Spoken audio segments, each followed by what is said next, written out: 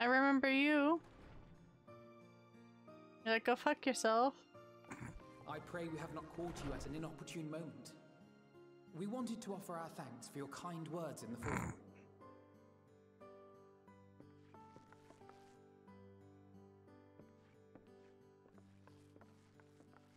Well, I could hardly let that inquisition go unchallenged. Good. I've always believed that curiosity should be nurtured, not stifled. Thankfully, a majority of my colleagues agreed. A slender majority, aye, but a majority nonetheless. Majority? Had the vote not gone our way, we would be having a very different conversation, if any at all. Though I'd like to think you would have not given up on our cause. I'm told you paid a visit to the annex afterwards. Yes, that's right.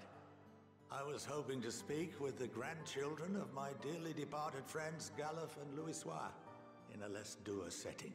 Oh. But it seems I just missed you. Oh.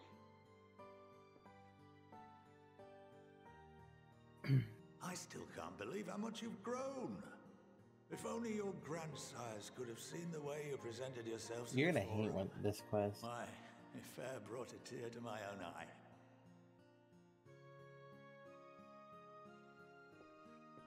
You must have the patience of a saint, putting up with this lot and their antics. Never mind Matoya's prize student. Luckily, I know a thing or two about managing unruly younglings. If you ever need advice, don't hesitate to Get ask. the sorting hat. Fuck.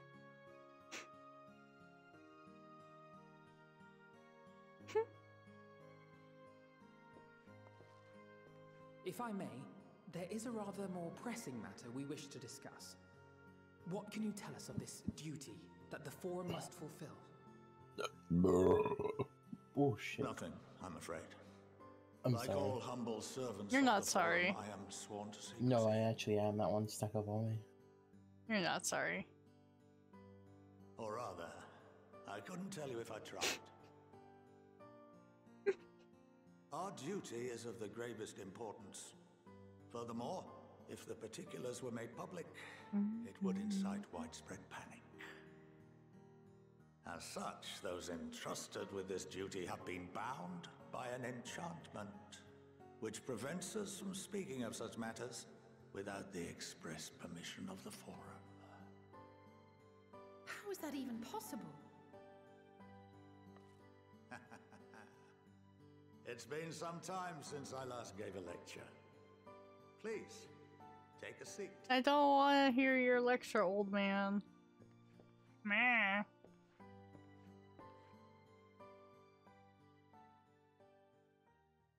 I watched my DoorDash driver drive around Taco Bell 5 times. That's fucked. That's entirely fucked. How dare they do that to you? There's no hat. Oh no.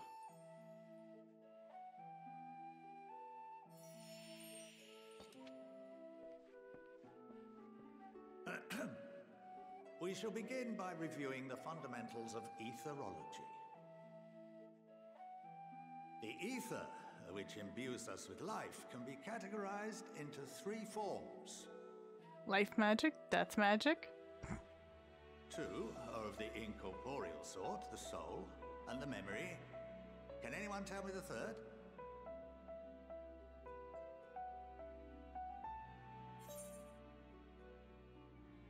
Are you listen? Magic. I'm gonna go with magic. Not entirely inaccurate, but nor is it the answer I was looking for. That would be corporeal ether. Damn it, I was wrong. I'm fired This is the from form job. with which the layman is most familiar. Consumed by even the simplest of daily activities and replenished by the food and drink that sustain us, this form of ether is in constant flux. In contrast, the ether that comprises the soul is rarely subject to dramatic change. The same can be said for memory, as the two are intrinsically linked.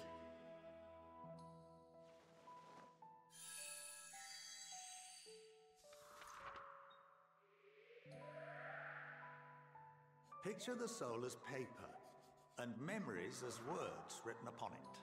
What? Welcome to something. Now, what would happen if that paper was doused with ink?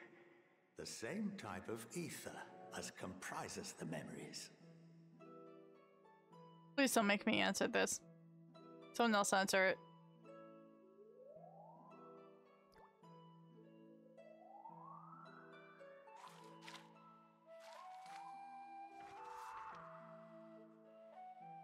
It would blot out everything that was written. Precisely. We would be unable to recall the memories, and any activities that depend upon them would be hindered as well. Rip. In fact, this exact phenomenon was observed on a vast scale not so long ago. And what might that have been? Death.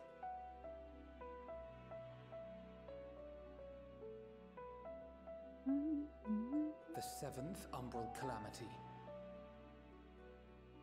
The people of Eorzea vividly recall Bahamut breaking free of the Lesser Moon and raining hellfire down upon the realm. But no one could seem to remember the events that followed immediately afterwards. Indeed.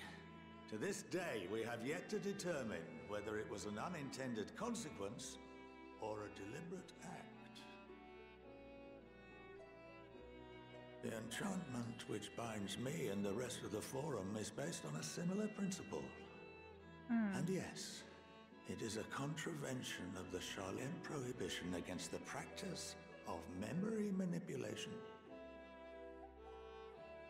Only when a new member is inducted and told of our great duty are they subjected to the process. A necessary evil. You have my word that it would never be used to manipulate the populace?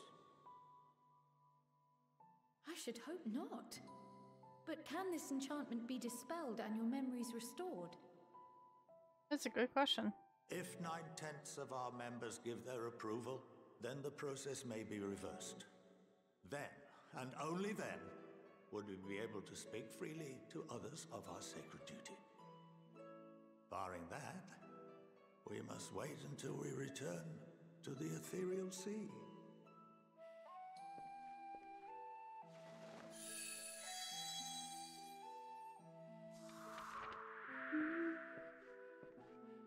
For there we will be purified, the blots upon our souls washed clean.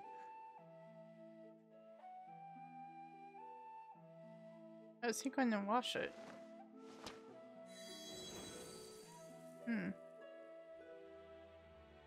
And our memories drift apart and dissolve. Rather defeating the purpose, I suppose. Oh, rest in peace, that. But there are those memories that are indelibly etched upon our souls, some believe.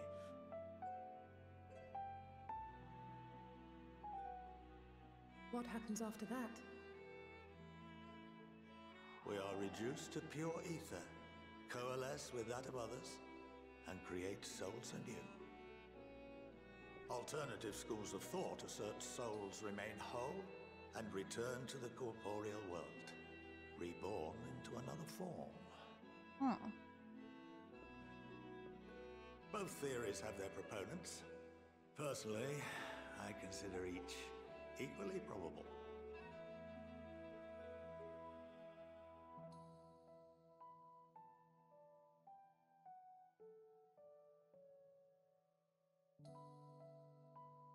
Well, I think that's enough education for today, now that I've given you some food for thought. Or rather, an entire banquet. But we had a banquet 5 minutes ago.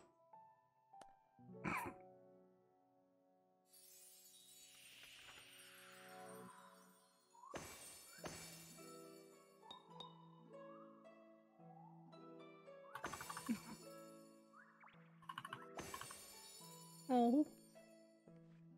I would remind you that although I'm unable to assist you with certain matters, the resources at my disposal may still be of use to you. Right? I'll arrange for you all to be given the run of Phenomenon. Of I could course, her as very associate impressed. to our Magic. alumni and the students of Baldessian, this privilege is extended to you as well, my friend. Oh, and I suggest you speak with Ki Aliapo. She's well known among the artisans of Sharlayan, and her network of contacts may prove useful in your search for knowledge. I wish you all the best in your pursuits, wheresoever they may take you.